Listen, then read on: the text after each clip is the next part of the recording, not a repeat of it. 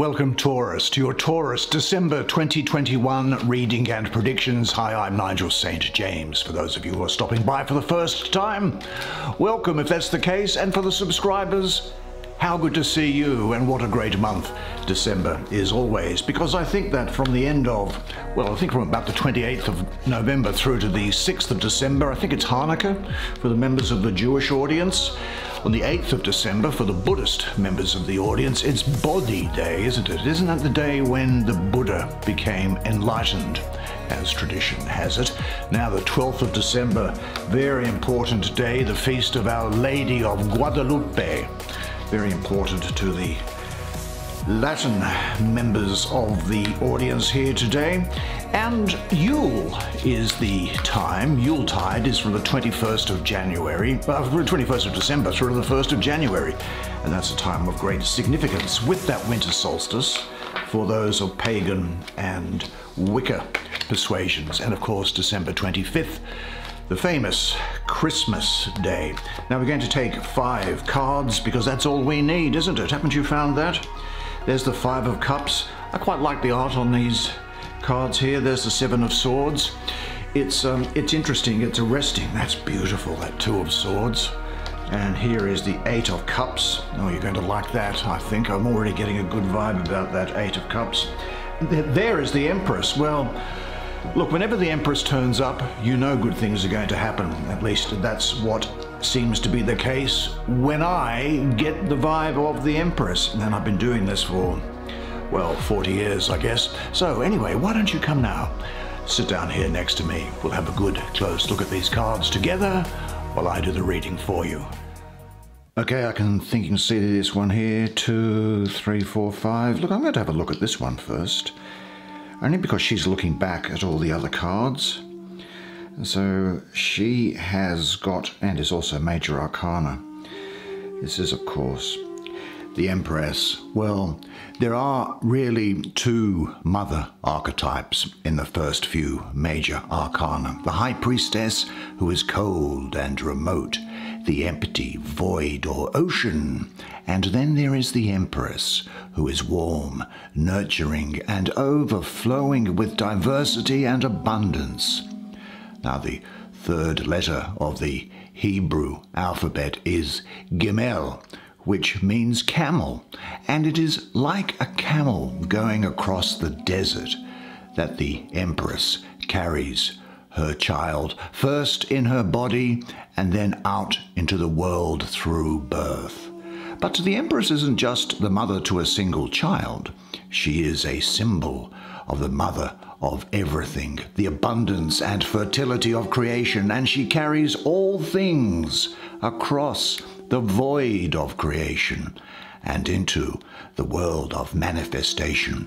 She takes the child and carries it in her body, covering it with her flesh, and takes it across the threshold from spirit and into matter.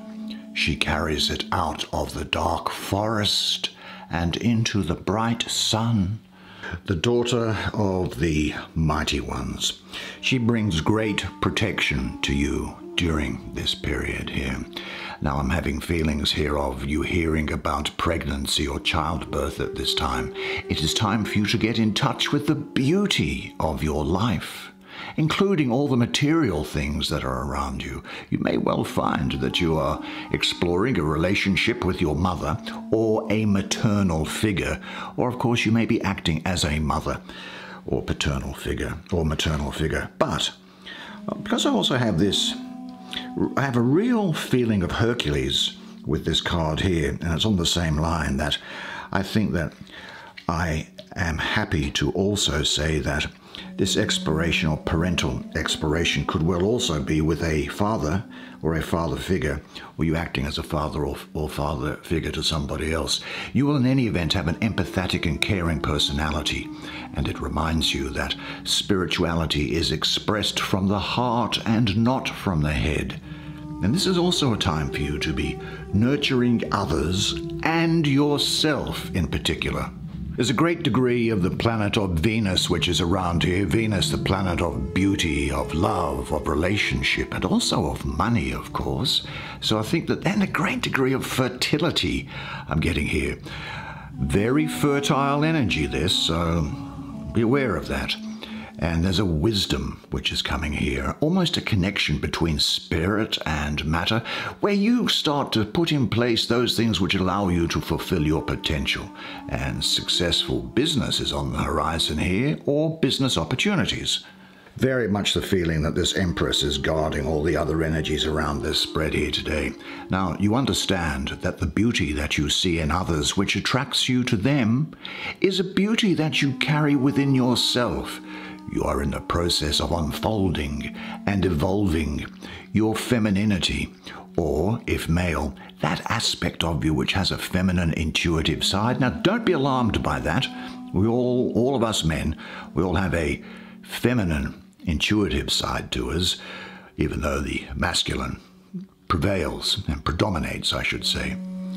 But this is certainly the right time, I think, for you to work through and clarify any unresolved relationships that you have with a parent or as a parent.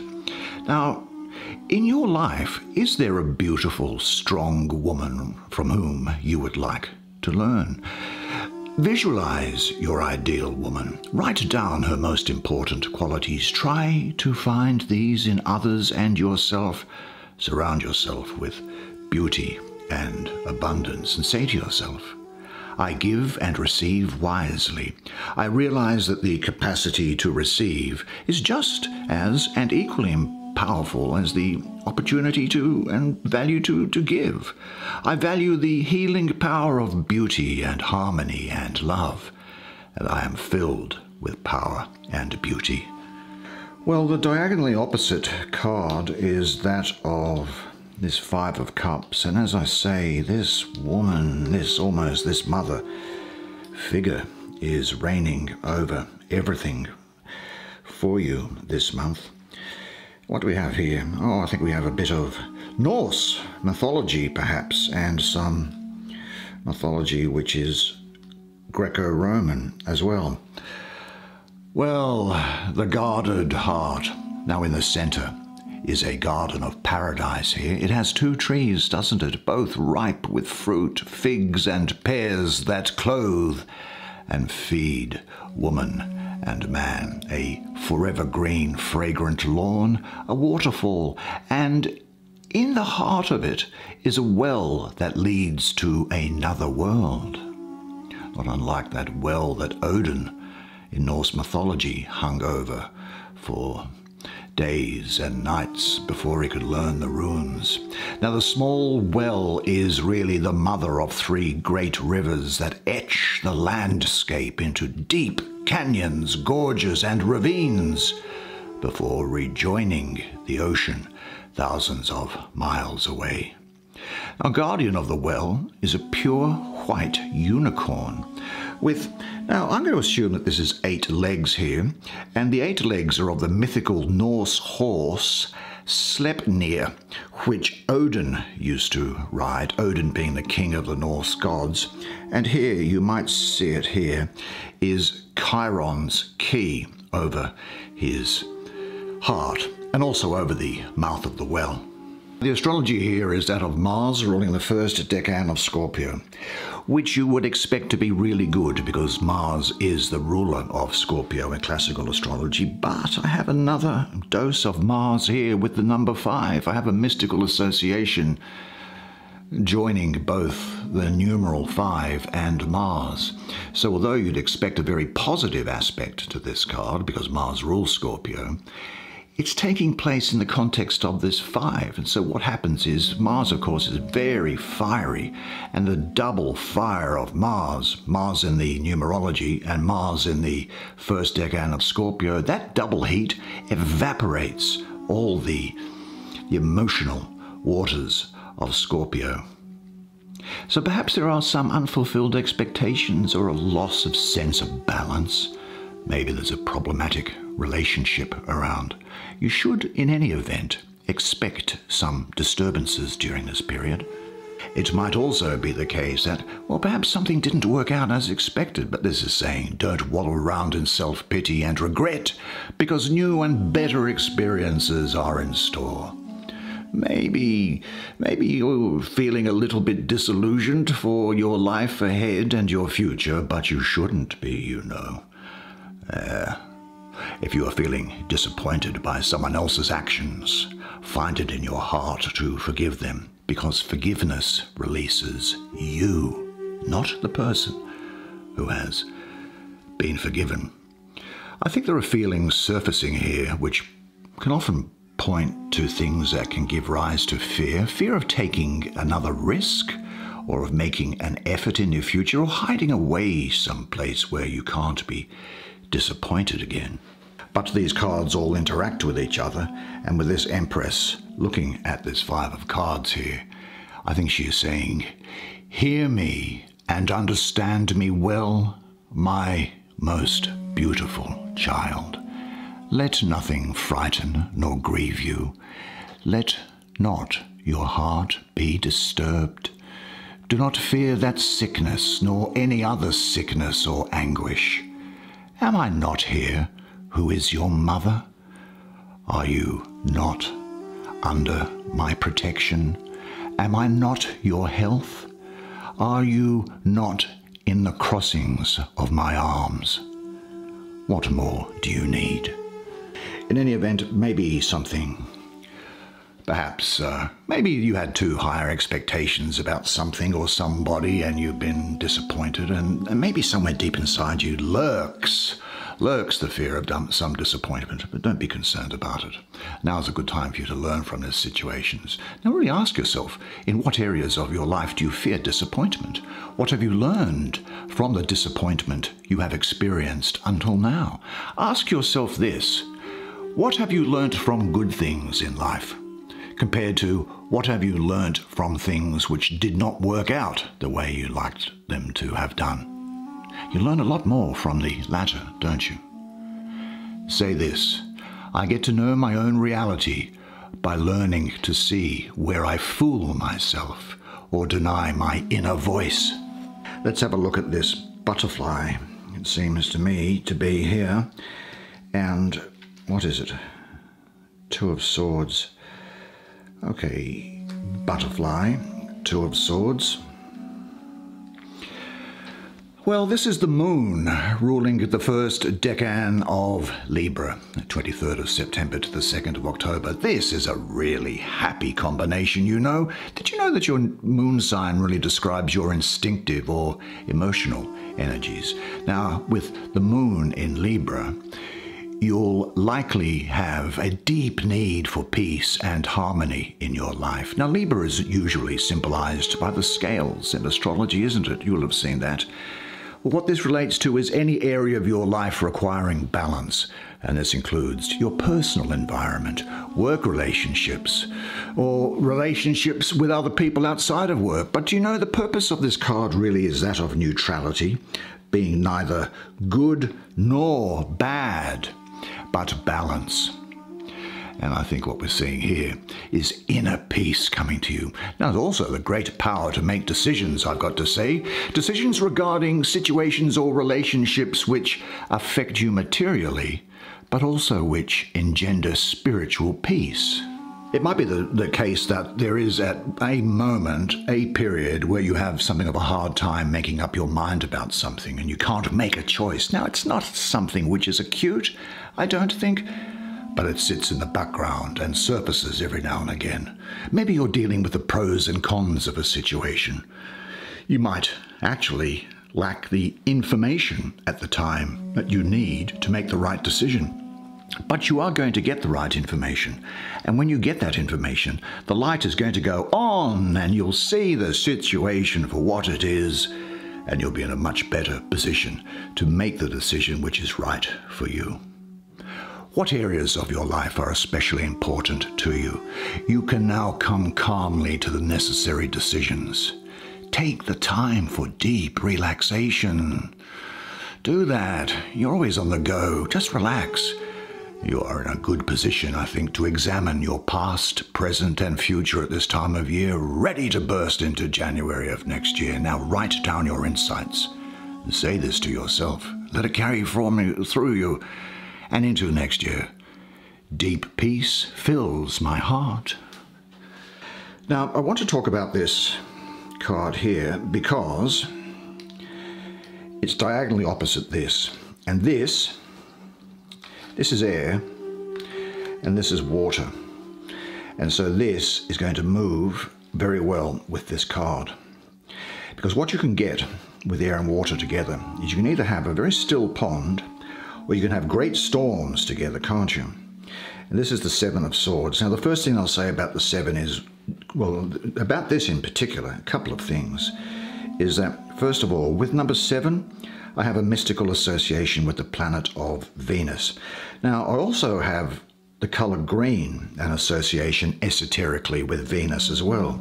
And here is this raven holding the jewel, this emerald that's here. It's also the same color as the raven's eye. And here is the snake of eternity winding around it, a white snake, bringing you karma, karmic benefits and karmic gifts coming your way, I'd say. Now, there's some sort of unstable effort here, but it's going to be overcome by that 8.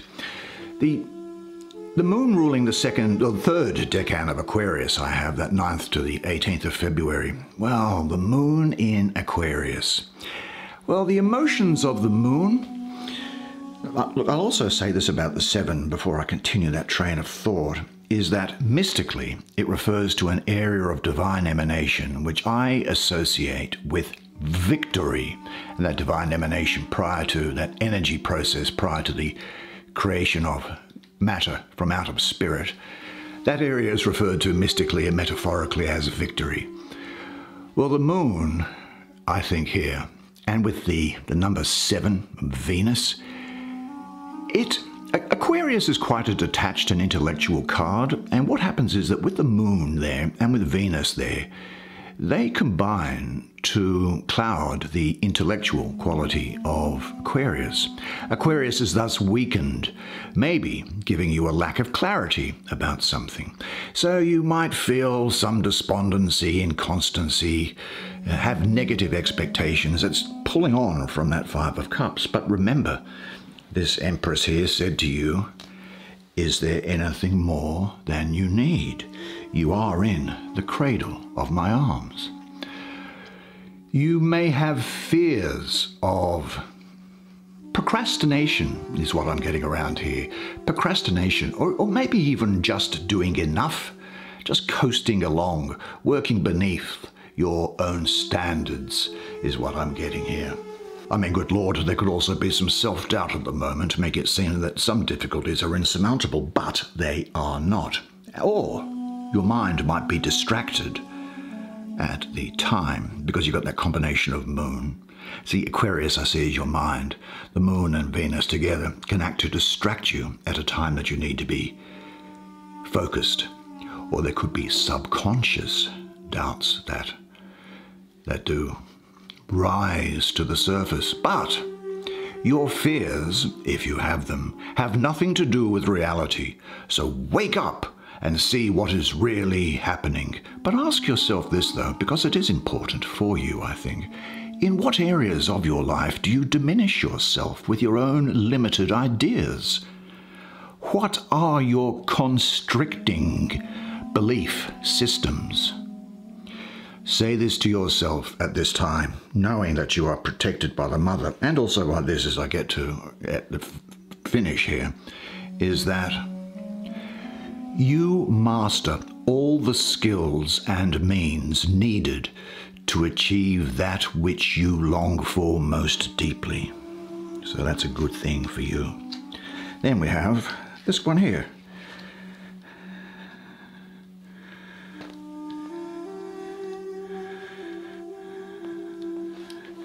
And this is well, let me make this comment before I go into the picture itself.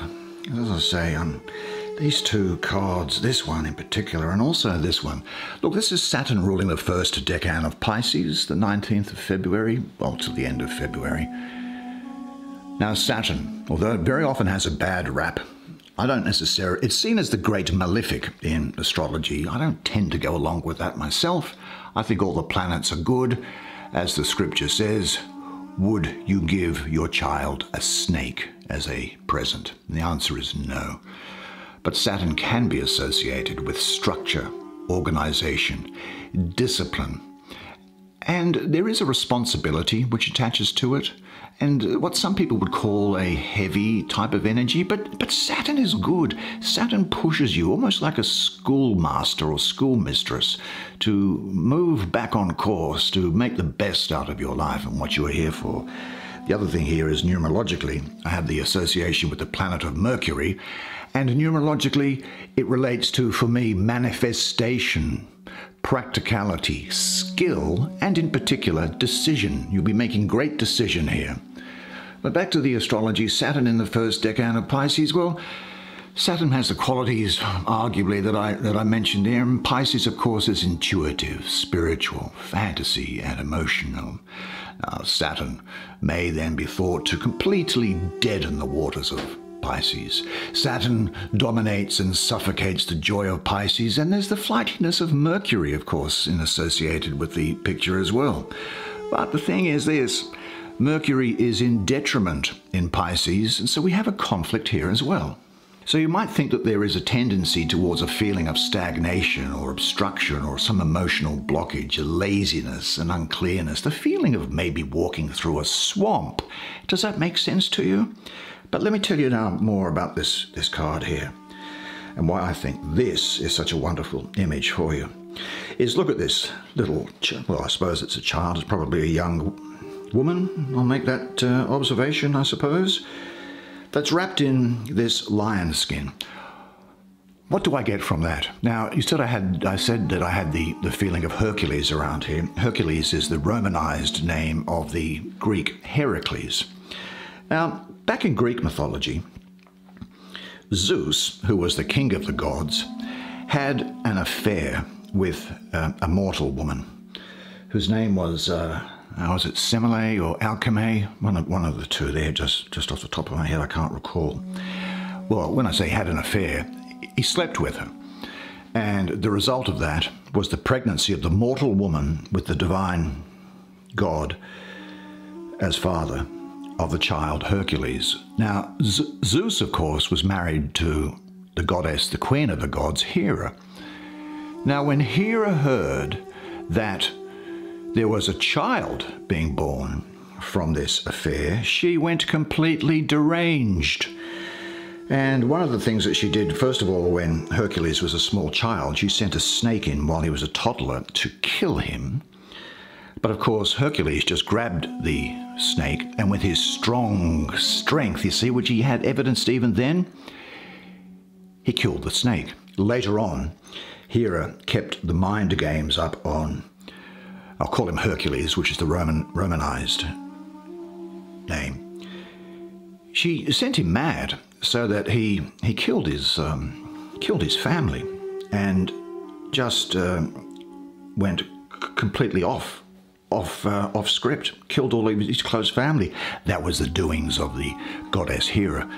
Now, he consulted an oracle who set him to task of 12 labors, which is his spiritual endeavor. It was the spiritual process that he was to go through to become enlightened. We call it the 12 labors, but of course in history, in mythology, none of these things are stupid or just made up. They all represent metaphorical spiritual truths. His first labor of the 12 labors of Hercules was to fight what was called the Nemean lion. Now, the Nemean lion was a lion whose skin was impervious to blades, be they arrow or spears or swords or daggers or anything like this. Hercules was cast into the ring with this lion and was not faring well. Nothing would work. It wouldn't get through on the lion, and it appeared that the lion would ultimately kill Hercules when he said, well, I'll use my strength. Now, the tradition has it, are a couple of things, but the main one is that he actually strangled the lion to death using his strength. He then skinned the lion, and he used to wear that lion's skin around him as divine protection. Now, this is a protection which you have at this time. You have this divine protection, this skin of this slain lion, and God is on your side. But it is, I think, time for you, it's time you consider yourself and really set some limits for yourself and say no, either to yourself or to other people. Now, that may be an older behavior pattern, to always direct your love towards people from whom nothing comes in return. Does that ring a bell? There may be a sign indicating your fears of accepting love here. And if that's the case, what people come to mind for you in this context? Are you ready to dare to set limits and stand by them? In what situations do you hide your true feelings? Do you know there is an angel that looks after this energy here called bracha? And in the Old Testament or Hebrew Bible book of Psalms, I'm pretty sure it's chapter 16, verse 5 that says, "The Lord is my allotted share and portion, you control my fate." Now, meditating upon that, you'll find that with every step you take and each moment that passes, you will feel comfort, confidence, and a stronger sense of direction. Well, what a fantastic spread of cards for you. That's the way it is for you this month. Well, I thought that was really, really interesting. It looks like it's going to be a great month for you, and don't you deserve it? You really do, particularly coming up for this time of the year. It's busy for everybody, wherever you happen to be, and it's a wonderful time of year, and it's a wonderful time for you. Now also, don't forget, I have done a 2022 yearly calendar reading where I use some beautiful Renaissance art cards. 12 cards, one for each month of the year, which I think that you'll find delightful, and it's in particular, it points out what a good year it's going to be for you. But until then, have a look at that. But until then, I look forward to seeing you again next month. And remember though, always, and one thing, and it is this, that you are a legend. And I look forward to seeing you again next month. And until then, it's bye for now.